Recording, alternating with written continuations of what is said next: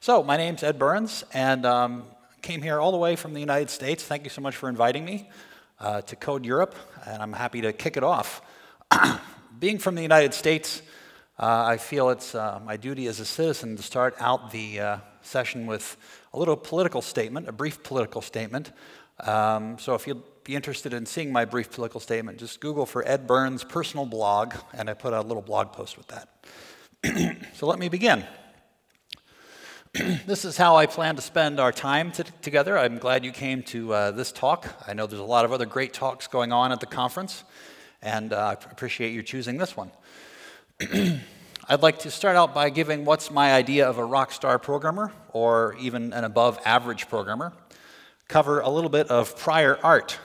Certainly, I'm not the first person to explore this topic, and many have explored it in the past, and many will continue to explore it, because the topic is, how do we as programmers, as developers, as IT professionals, do our jobs and do them better, and do them for a very long time. If you would like to have a full career out of doing programming in an industry that changes so quickly over time, how do you do that? Because it's not like you can just learn one set of skills and then keep using them for the rest of your earning potential career. You have to learn to be a professional learner.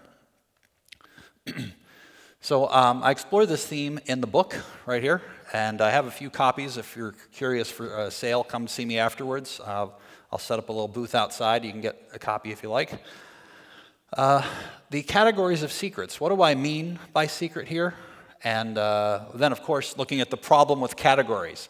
One of my concerns in giving a talk that's very advice-focused is it's advice, right? One of the great things about technical topics, most of the sessions here at Code Europe are on technical topics, is you can't dispute it, right? You learn the technique, you can do it.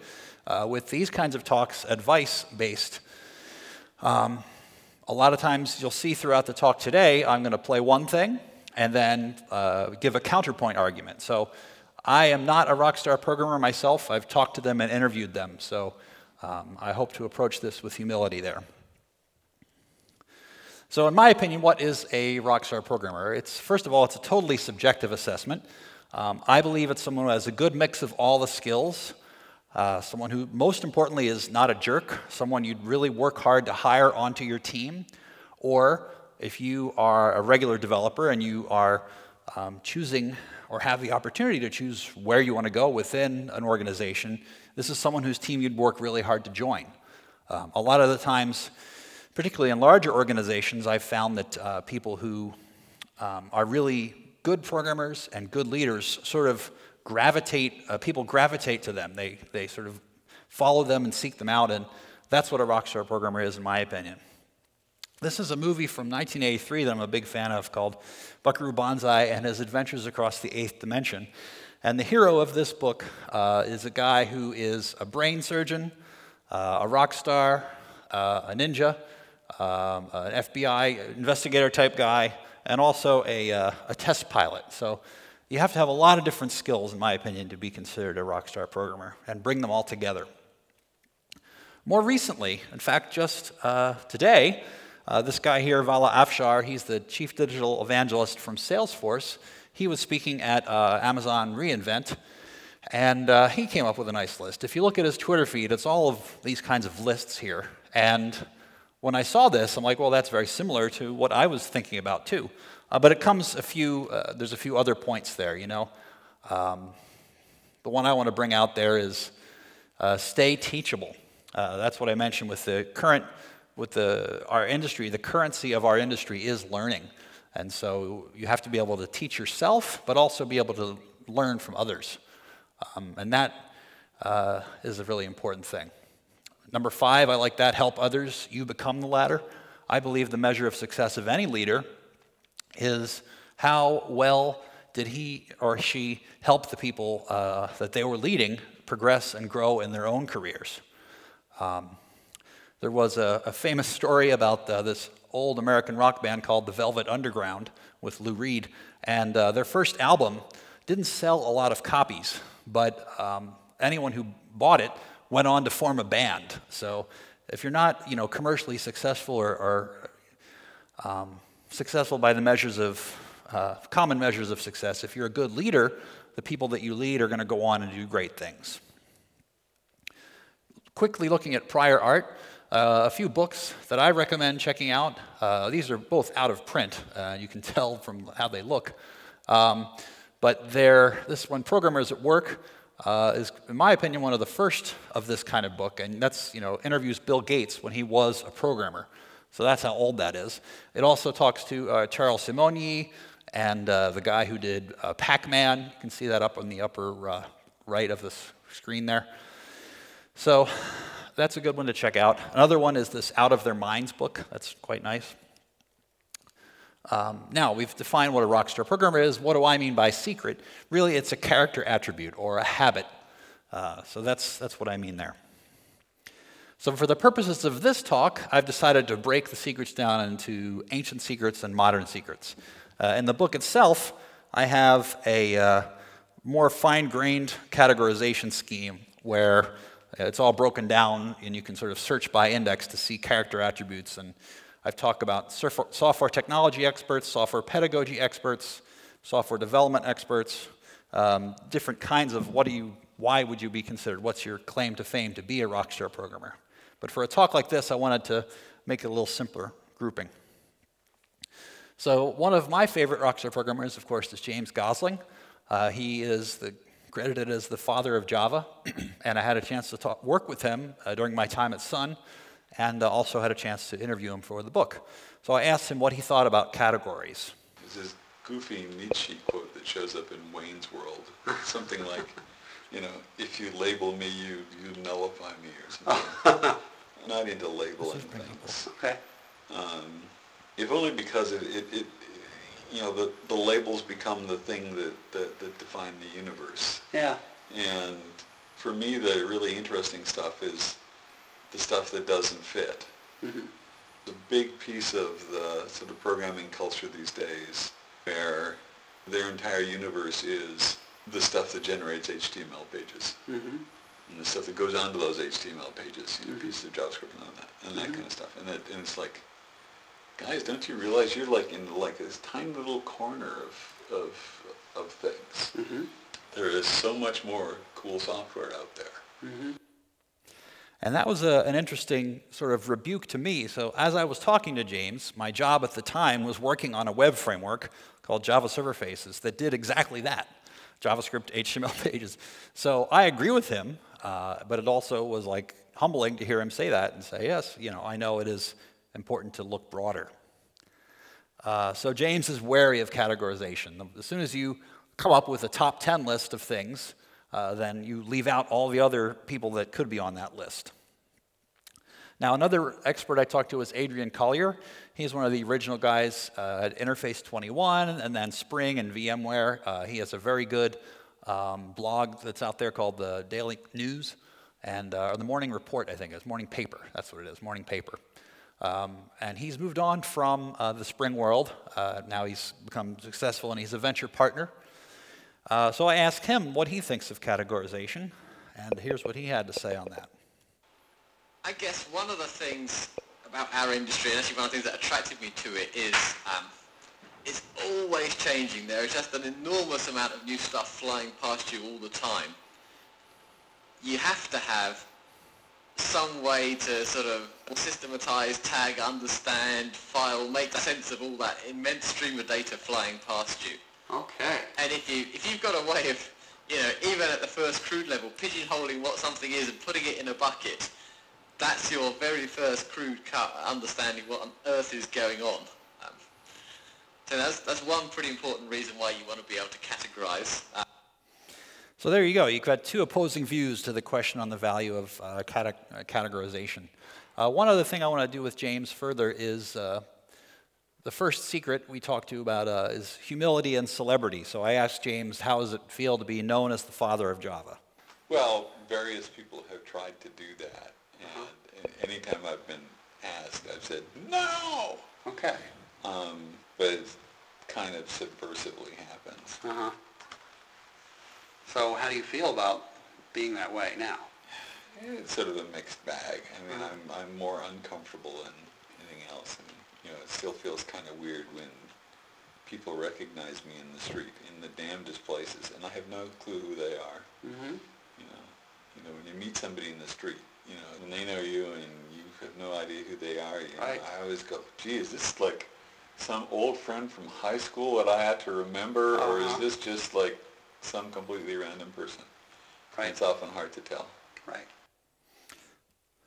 Okay, so now let's get into the meat, the ancient secrets. These are what I've distilled from the book as things that have been true since at least the dawn of civilization, right?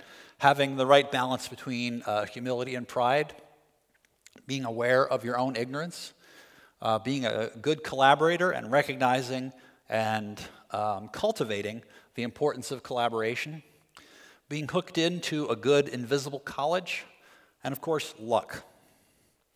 So the first ancient secret, pride tempered by humility here.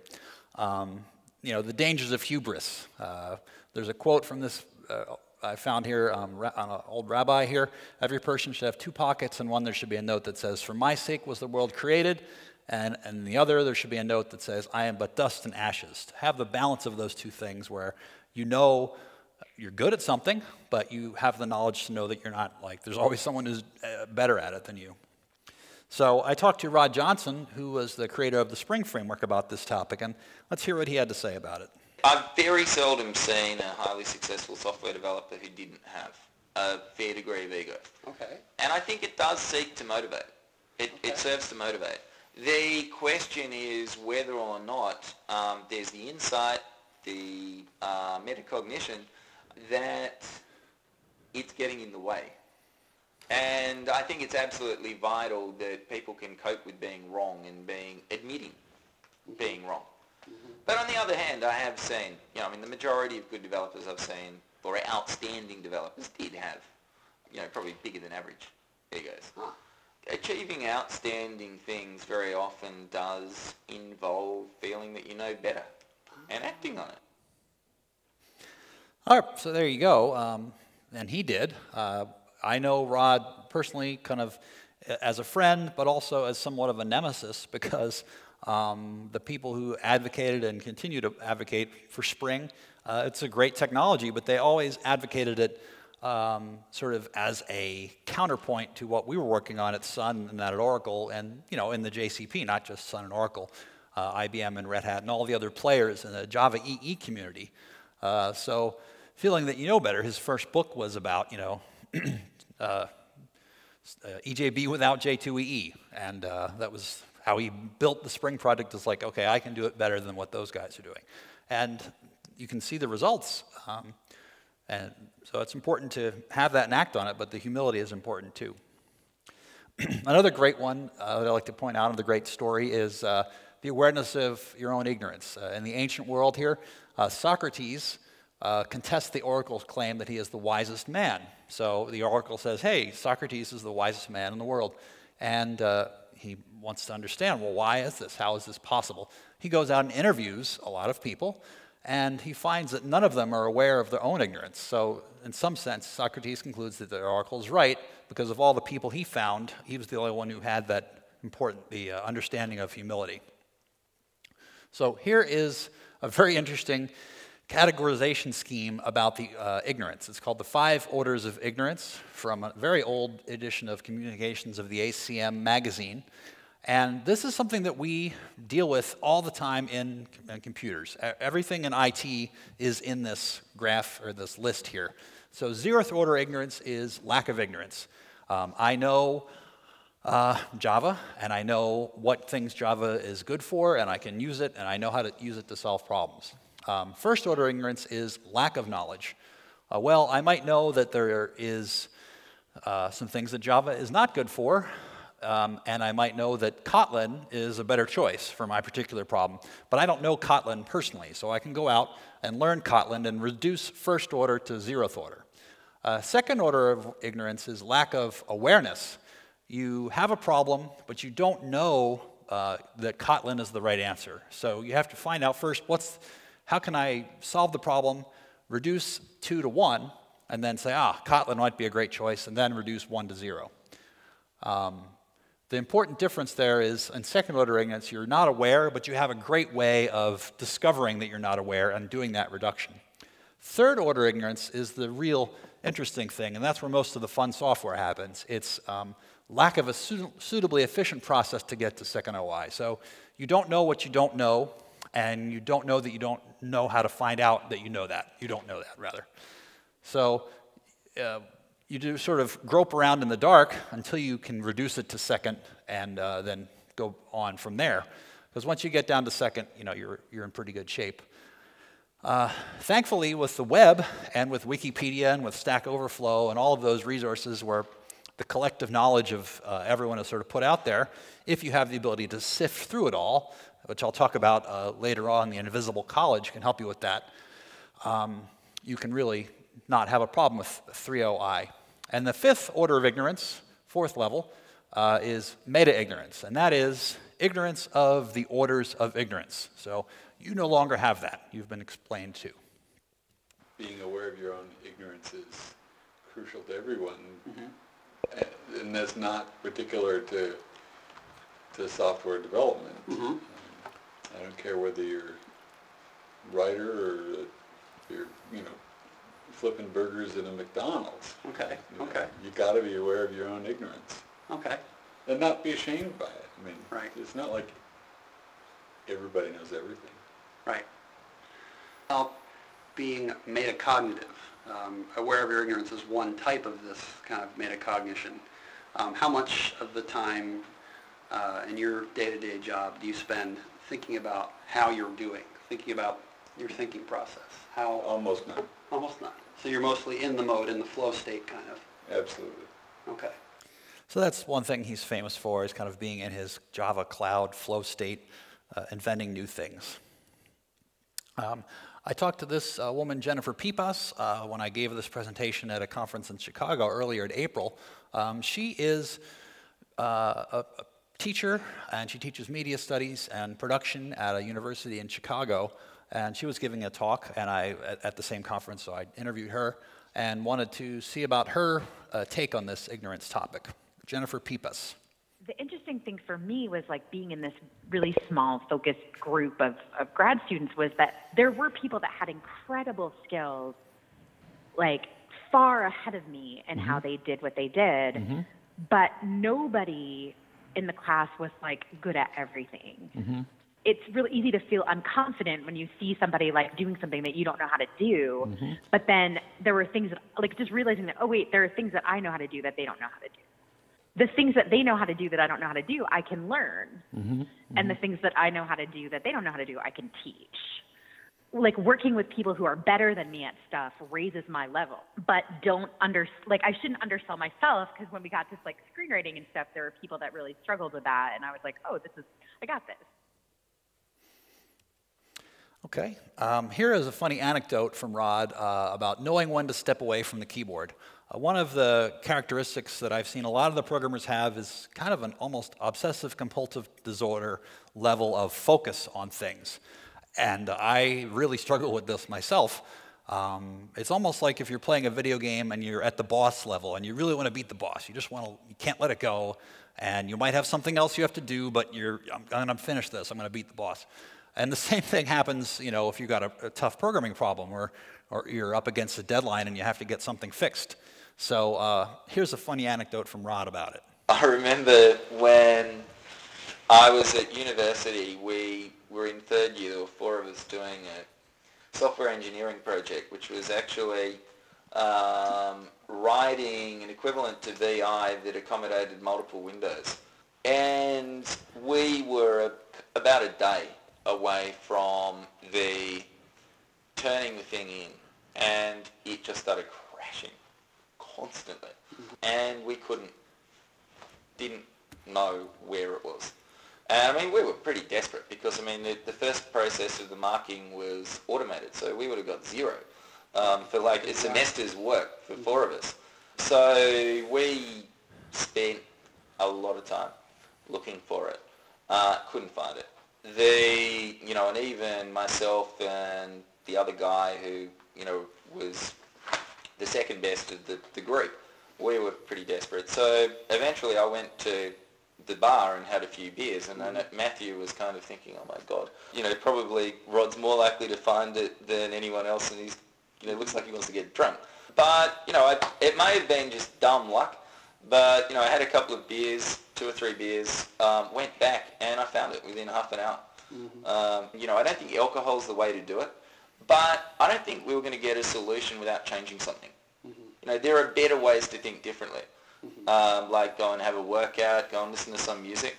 You may not have the luxury. You may be fixing a production problem that's costing you your company money. Right. You may not have that luxury. Right. If you do, try to step away from it. You can easily get into a mode where you're not productive. So that's the important metacognition thing, remembering when your productivity level goes down, and that's when it's time to step away. This didn't show up correctly. This gentleman is Nikhil Katari. He is one of the people at Microsoft. He's now at Google, but he was one of the main people behind ASP.NET and Silverlight. And his thing was knowing how to question conventional wisdom. This is another aspect of thinking you know better than everyone else who says this is the right way to do it. I kind of put that in the bucket of being critical. You have to be able to question when your gut feeling tells you that this isn't like the right thing. You have to have that sense of intuition. Otherwise, I think that's what separates programs to write code as opposed to someone who programs to actually create a solution. Okay. Collaboration is another important ancient secret, and from the ancient world we have the example of Odysseus and his crew in the Odyssey collaborating to get back home. The problem with Odysseus is that he's the only one that survives, so he's in some sense the original pointy-haired boss because he's the leader, but everyone else on his team ends up dying before they solve the problem. So not the best example. But Aeneas from the Aeneid and his survivors found the city of Rome. So collaboration is super important. I talked to James and Andy Hunt, one of the founders of the Pragmatic Programmers, about this. And James felt the fit gets rarer as I get crankier with age. And I can see this myself. The more gray hair I have, the harder I find I have to work to be easy to work with. Now, Andy Hunt, he does a lot of consulting with Agile, right? And so I asked him, what does he do if he comes into a team and he finds that the collaboration is the main thing, or the first thing that he has to solve? What does he do? I get them to talking. I mean, anytime I've gone in and consulted to a team where they've had, those sorts of communication issues in between themselves, the number one thing that seems to help is something like a Scrum stand-up meeting, where it's a daily meeting. It's very focused on the agenda. You answer your 3 questions and you get the hell out of there. It's not, some lengthy meeting or discussion or diatribe. You don't problem solve. You don't discuss. It's just, you answer the Scrum 3 questions. Here's what I'm doing today. This is what I was doing yesterday. Here's what I plan to do tomorrow. Here's what's in my way. And the idea is whatever's in your way, the manager takes as his to-do list, and you just go pop, pop, pop, pop, pop around the room, and now everyone knows what everyone else is working on. You get a sense of everyone's pace, everyone's velocity, a really, really effective way just to get everybody playing on the same page. That, to me, is the number one way to sort of kickstart getting a team to communicate with each other, is to make them do it. So Andy is also a musician, and he tells a joke where a guy has got his instrument case and he's walking around the streets of New York and he's looking to go to Carnegie Hall, but he doesn't know how to get there. Carnegie Hall is a famous performance venue.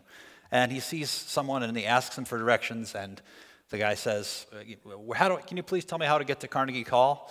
And the guy looks at him in the eye and says, practice, man, practice. So you just got to keep doing it, keep trying. Now, this gentleman here is Brian Cantrell. He's the CTO at Joyent, and he is one of the main people that's contributed to the success of the Node NPM community and the Node.js community. And I asked him, how does he feel about the growth, the explosive growth of the Node community, and how does he evaluate that? Why did it grow so fast? I think growth gets overly fetishized. I think people kind of fantasize about growth, but growth there are a lot of problems that come with growth. And I think that if a community is growing but its values become divergent, that growth can actually become very problematic. And we certainly saw this in Node. You've seen this in a lot of other communities as well. The communities end up growing so much so fast that they end up fracturing on those kind of value fault lines. So honestly, I've come to really treasure small communities. I'm a big small community fan. I like small communities because they often self-select in by those values.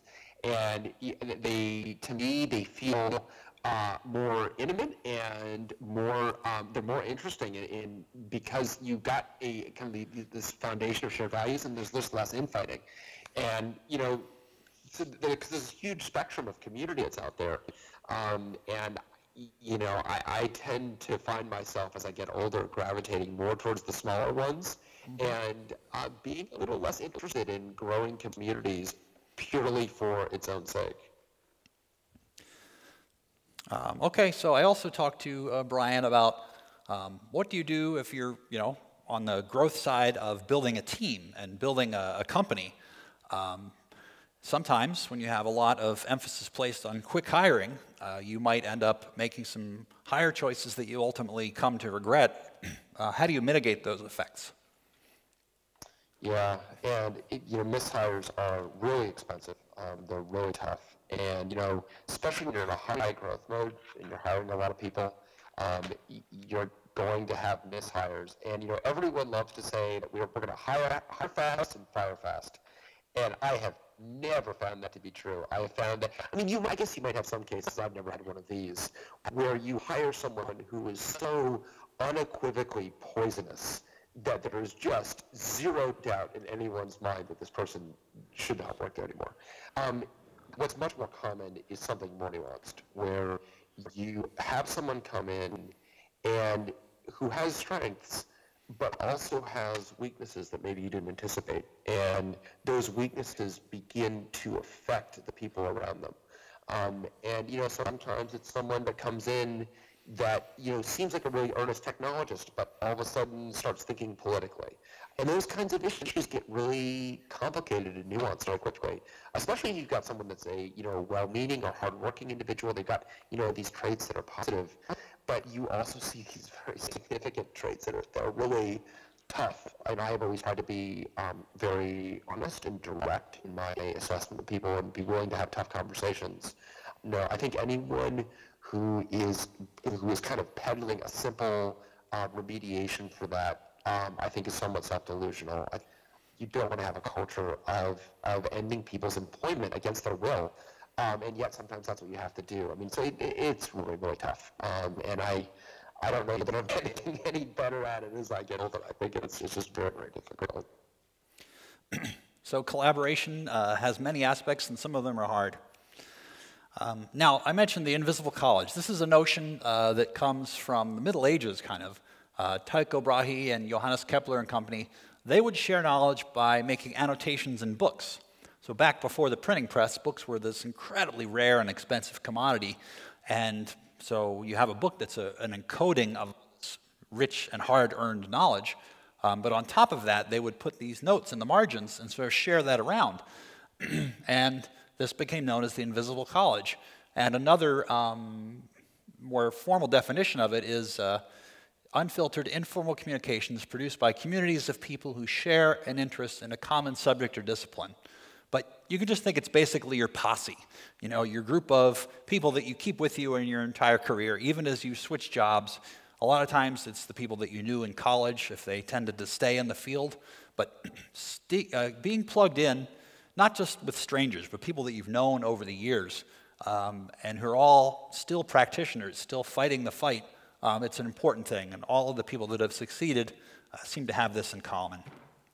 So two of the people from my invisible college, who are also college buddies of mine, Max Levchin on the left there, and Libor Mikulik.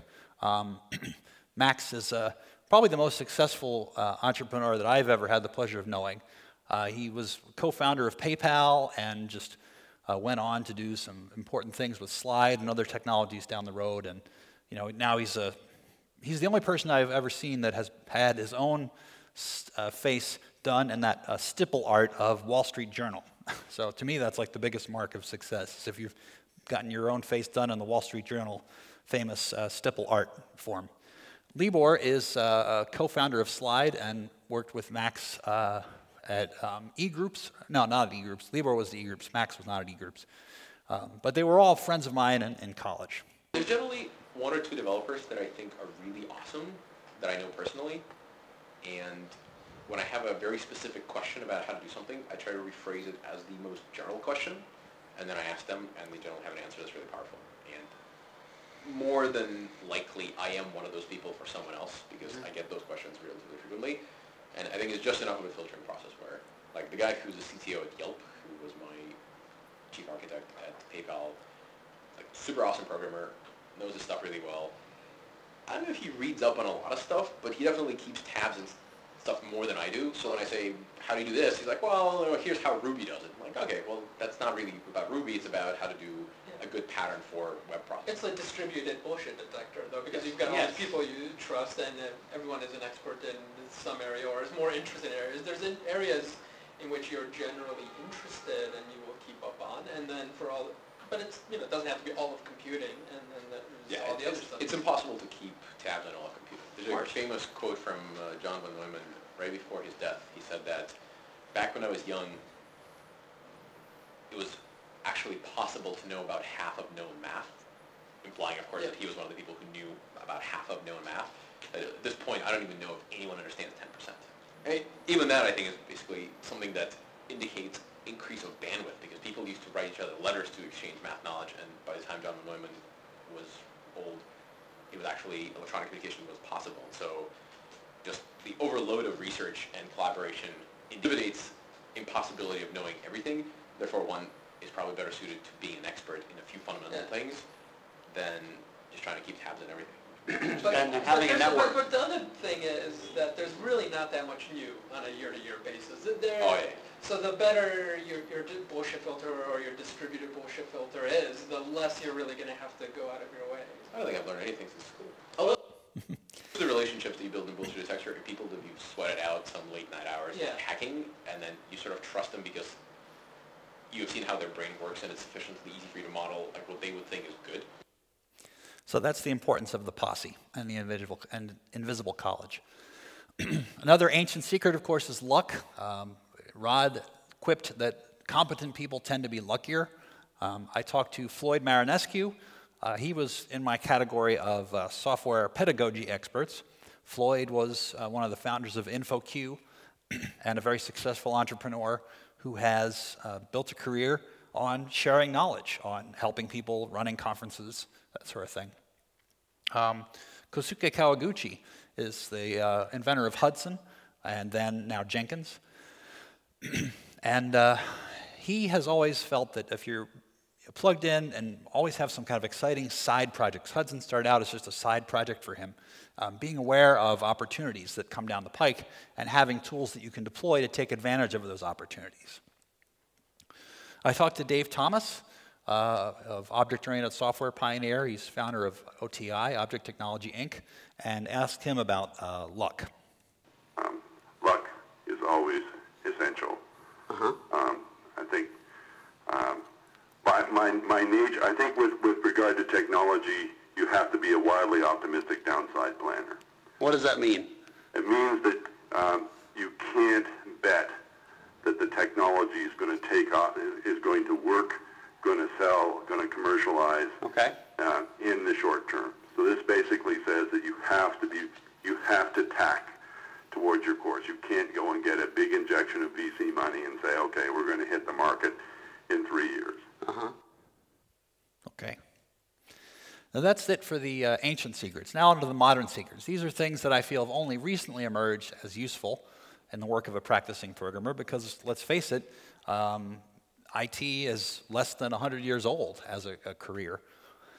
So mastery of tools, software itself, this is the big one, you know how to write it, fix it, maintain it. This is the technical stuff. Discerning technology trends. Again, the Invisible College helps with that. Riding the hamster wheel of progress. knowing when it's time to change jobs, and importantly, having a non-IT plan B. I think anyone who's in our field shouldn't put all of their career eggs in this basket. You should plan on having something else that you do in the case you're not able to do IT anymore.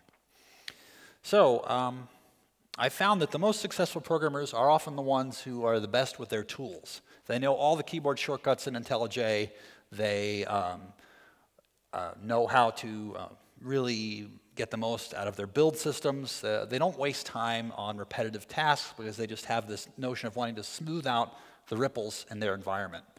I talked to Chris Wilson, another college pal of mine, and he was at Microsoft at the time. He was the lead architect for Internet Explorer.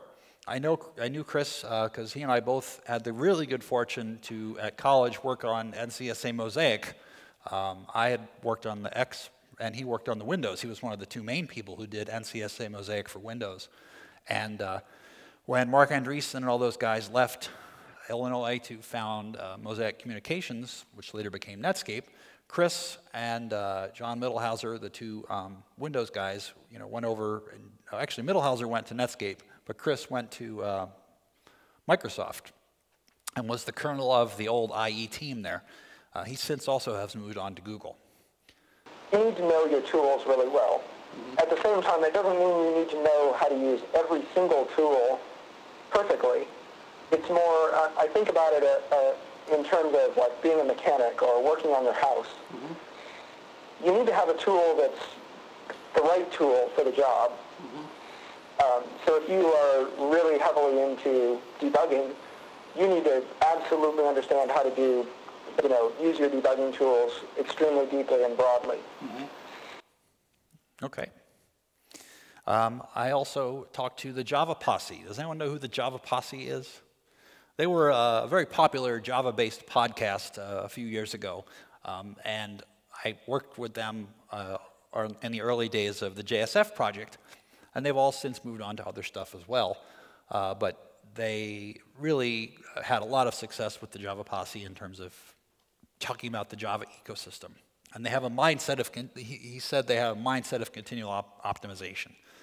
I think a good sign of a developer is someone who's always trying to optimize. And I discovered this in myself. Like in traffic, no one I know thinks the same way about, well, okay, the traffic light pattern is going to be so and so, so I'm going to go this way when I'm coming in this direction. You know what I mean? I have in my whole neighborhood mapped out in my head what the best path. You get to make the right turn here, and you end up in front of those. Yeah. Why should I care really about a minute here, a minute there? I think it's just a mindset. I think of always thinking of continual optimization. Yeah.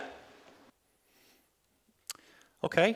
Now coming back to Brian, I asked him how important was it to have pure technical chops, like was just mentioned in the previous slide, versus other kind of soft skills, and what does he look for in hires? And here's what he had to say. Yeah, and I think pure technical chops, in many regards, matters the least. I think that disposition, work ethic, ability to work in a team, humility, the ability to understand complicated systems is in some regards more important than the overconfidence to change them hastily. People get surprised by our interview process because I'm not really actually interested in asking you how to balance a red-black tree. In order to succeed, you need to have the ability to, more than anything, you've got to have the ability to grind.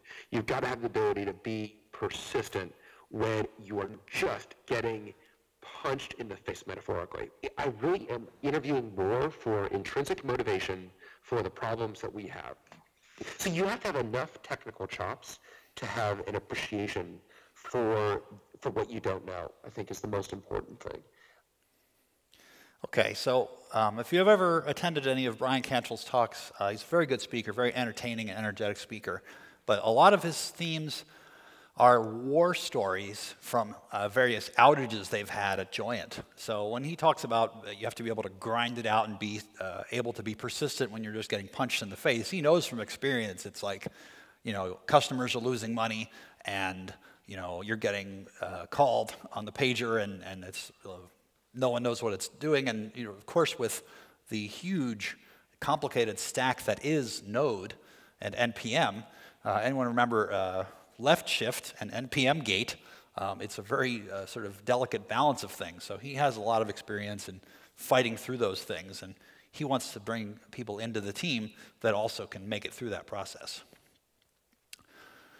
Andy Hunt talks about the software safety net. This comprises mastery of version control, comprehensive unit tests, and I would add to that nowadays, experience with CI and cloud deployment pipelines. That's another important aspect of the software safety net. I talked to Linda Rising. She is very famous in the patterns community, and she had some insights on writing patterns that are used and successful to encapsulate them and deploy them in an enterprise context. Context, right, is what we say in patterns lingo. Is there's a context, and that's a difficult part of the pattern to write, because you can have a great idea, and yes, it might have worked for you, but you might not really understand the real context of your own pattern because you've only seen it in the context that you know. Right.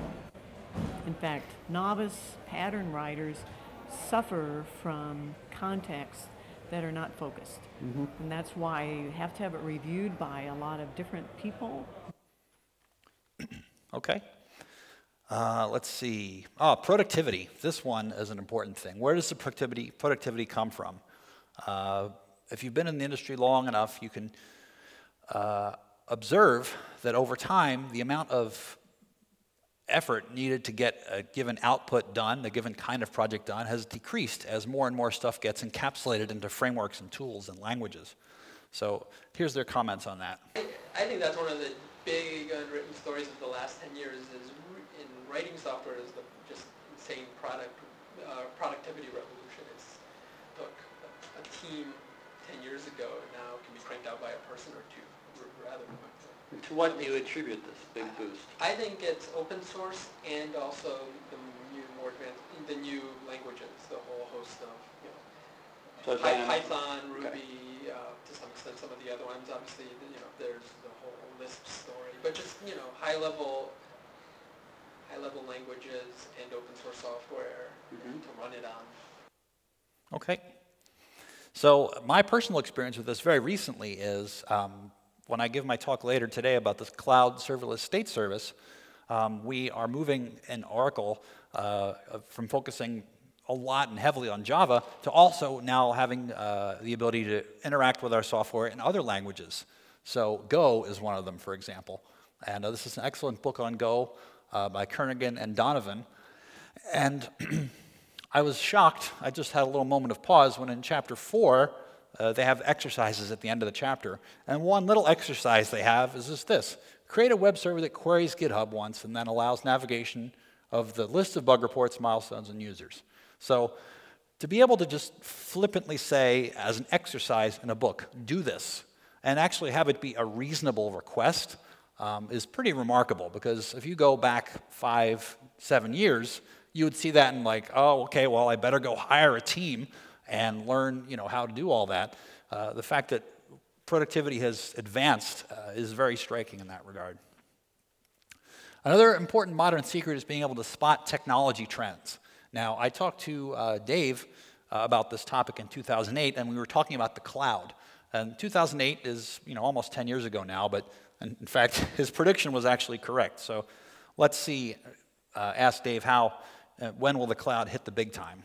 You got it today. Okay. Google, Amazon, Salesforce, may not providing general purpose capabilities, but the proof that it works is there. You got a simple set of APIs that you can write any application you want, and that lets an application team deploy an application independently. No stupid object middleware, there's no app server, none of that crap. There's no mainframe. None of those barriers are there. So how long will it be before this paradigm has a general influence on the way? Max 10 years. So that was spot on. Now, another aspect of this is Kubernetes. Is anyone doing anything with Kubernetes here yet? Well, if you're not now, you probably will very soon. What I'm seeing at Oracle is we've put a lot of effort into embracing Kubernetes. We have a new product coming out called Oracle Kubernetes Engine, and it's going to let you run your Oracle workflows on cloud Kubernetes. In fact, I'll show a demo of that later today. So this gentleman here is Brendan Burns. He is one of 3 co-founders of the Kubernetes project. And I asked him, again, what was the reason for Kubernetes' explosive growth? And I think his answer explores how to look at an existing trend and asked why it happened. Why did it become so popular? I think you can extend this to a degree to the container ecosystem in general, and I think it's because we've seen the cloud take off in significant ways, and yet I don't think that the tools for managing and deploying applications kept pace with the flexibility and power that cloud was offering. And so people were sort of overextended with some of the more traditional DevOps tools. And so containers and then Kubernetes really exploded in popularity because they fit, they address some pain points that people had. And I think one of the other reasons is that they fit pain points that everyone had, from IT administrators to developers to CTOs. They just hit all of these different pain points. And so it was one of those rare moments where I think everyone was aligned and got a win out of it, right? And so I think when that happens, you see rapid adoption. I would say with Kubernetes in particular, we put a tremendous amount of effort into building a really open, welcoming community, and a community that really tried to embrace everyone. And there was a ton of effort put into that early on, and a big tent ecosystem. I think that has also been one of the reasons it's been successful, is because we really approached it with a humble approach and an open approach to how you build one of these communities. Okay.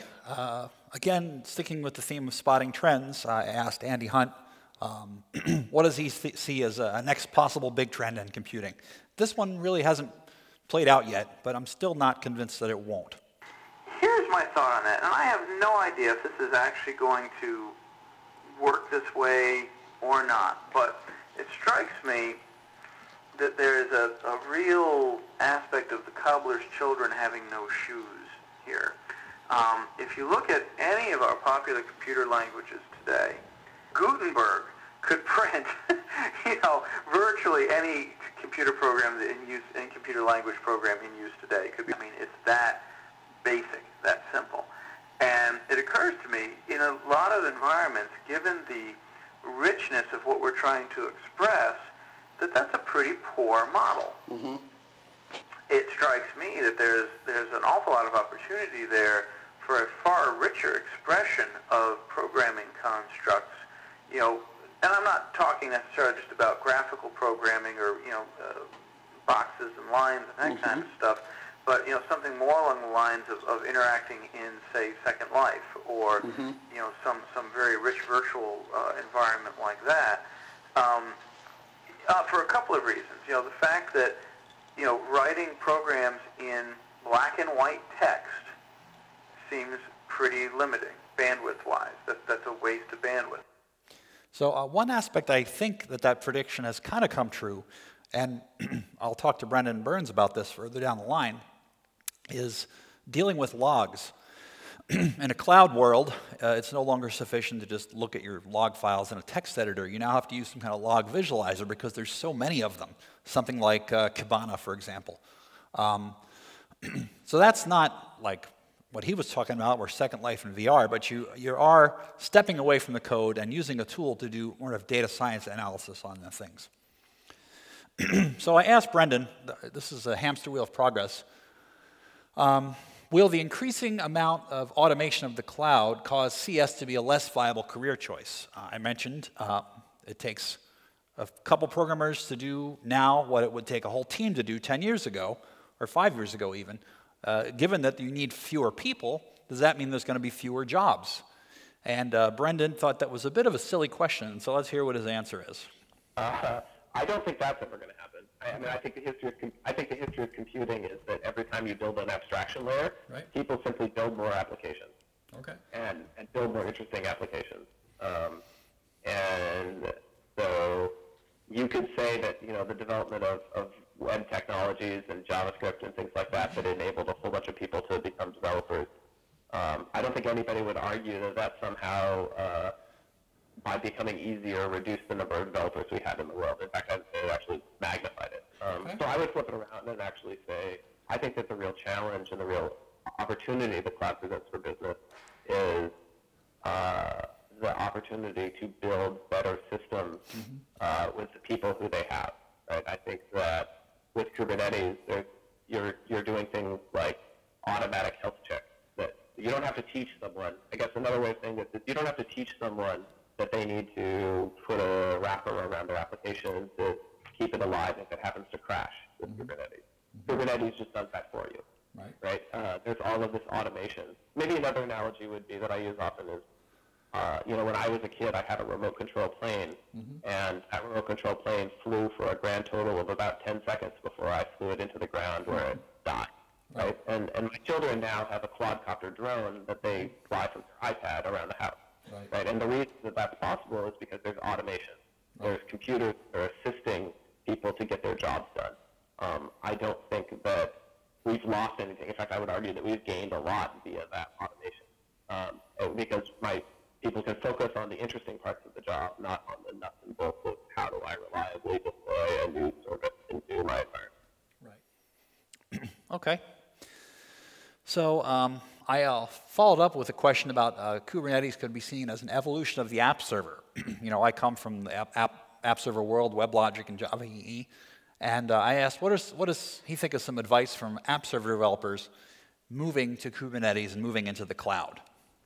In many cases, the things that you learn there still apply, right? You're still writing multi-threaded programs.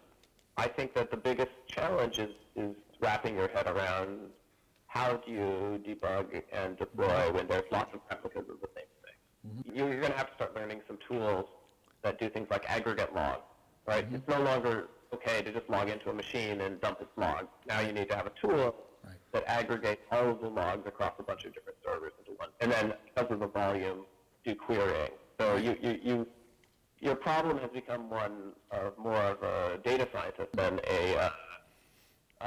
just a person who's a developer reading log lines. Okay. Another rockstar skill was getting a new idea adopted. You have a great idea, but how do you get the world to use it? I asked James this, and he said, well, his biggest success was getting the banking industry to use automatic garbage collection.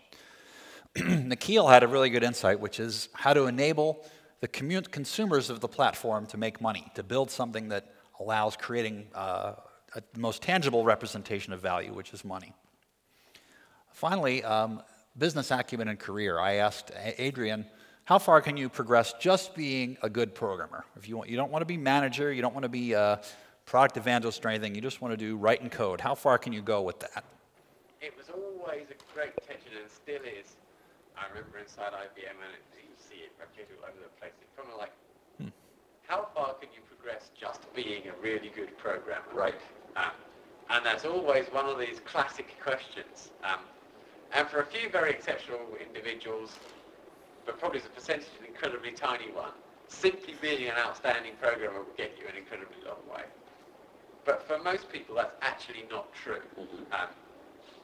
Certainly for me, beyond just that individual being a great programmer, what really matters at the next level is, can that person actually make a really great team? Because an individual on their own is, only so good. So which means that you can start thinking about things like their communication skills and all the rest of it come into play and actually are very important. As you progress through the ranks, I really think if you, in any company of any size, to understand and have an appreciation of at least the interplay between business and technology and how technology decisions impact your options in business and vice versa. That's a really important space to have a grasp on. And in general, people who can understand that, I find, tend to progress faster and further than people who can't or are just not interested. So the understanding the business side, the important thing there. Since we're running out of time, I'm going to skip through. We had to start a bit later. Finally, the non-IT Plan B. Having a non-IT Plan B is an important Rockstar skill. Adrian there said it wouldn't have a high-powered career. He'd like to be a forest ranger. Some people from the Java posse would like to write novels or race cars, and in fact, some of them have done that. So that's our conclusion, and I'll leave this slide up there. And if you want to learn more about this, I'm going to find a space outside, and you can talk to me and take a look at the book and get a copy if you like. And thank you much for your time, and enjoy the rest of your day at Code Europe.